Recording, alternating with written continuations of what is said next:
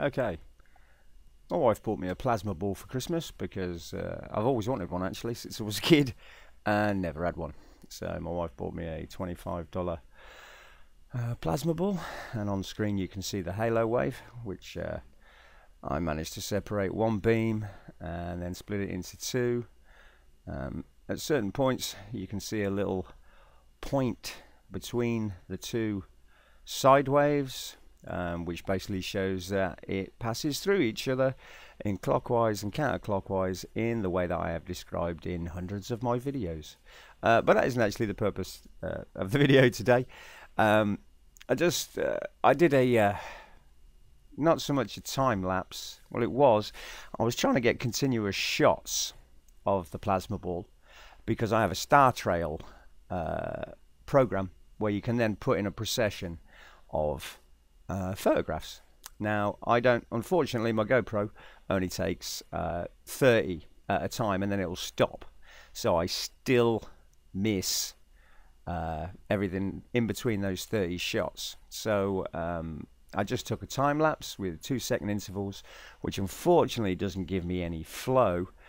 But basically what I've done is to show that the sun is a plasma ball, and it has a solid core, and according to Dr. Pierre-Marie Robitaille, it's like a metallic hydrogen core. So I'm just going to show you the plasma ball here. I ran a minute's worth of time-lapse photos taken at 2 seconds each, and I want to show you how the sun's surface is made. Some people might decide that what I'm telling you is rubbish, but the sun's spicule surface is caused exactly the same as this plasma ball. I've said that inside the sun is electricity, and it passes through matter as electromagnetism, and then when it hits the surface it's electricity and electromagnetism, because the whole thing is a cascade. But basically what I'm about to show you shows you how the surface of the sun is made by spicules, which in fact look like sprites that we have on Earth. So imagine if the Earth had so many lightning bolts and so many sprites that it covered the whole Earth, and basically that's what you're about to see. So this is my educated opinion on how the surface of the sun is formed. Thanks very much. My name is Lee. I'll follow the Christ, and I'm showing you all the things that he jammed inside my head. Thanks a lot. Bye.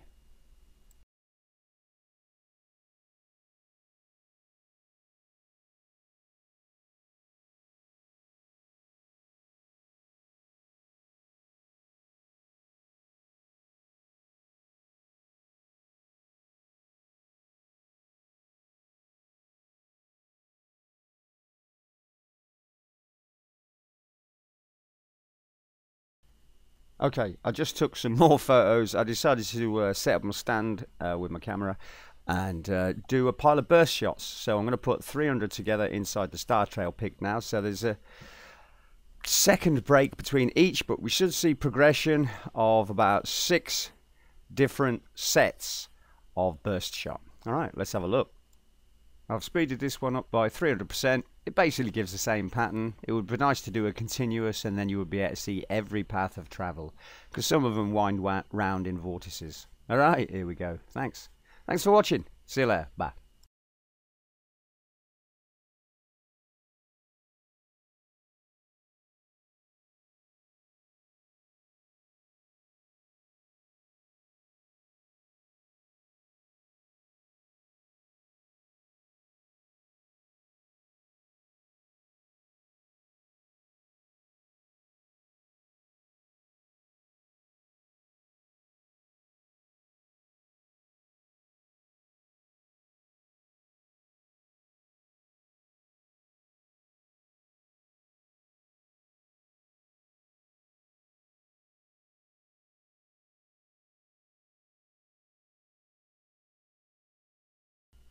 So there we go. People can disagree with this, but you know, obviously, if you are, you better have a good reason, because just putting down will get you blocked. All right, thanks a lot. I think I'll start work on the D-Wave video now. All right, bye.